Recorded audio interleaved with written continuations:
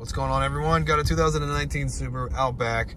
Resetting the oil change reminder. Okay, so to do this in this car is a little different than what you're normally doing in most cars. You're gonna go over to the radio. At the radio, we're gonna choose car info, and right here I got one of my engine service dues. Okay, this one's not up, but yours might be up. The way you clear it is you need to go to delete event. All right, and then we'll go ahead and hit engine oil and then delete.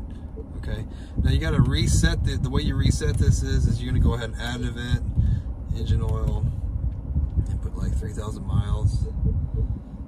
Okay, and then put in a date of something. Well, I can't do that one. Okay,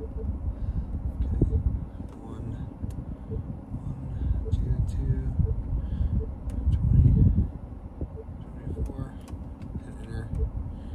And then you're finished. Okay, so we've reset the engine oil service for a future date, 3,000 miles, or November 22nd, 2024. Okay, so that's how you do it in this car. It's a little weird, a little strange, but hopefully the video helped you out. And if it did, please like and please subscribe.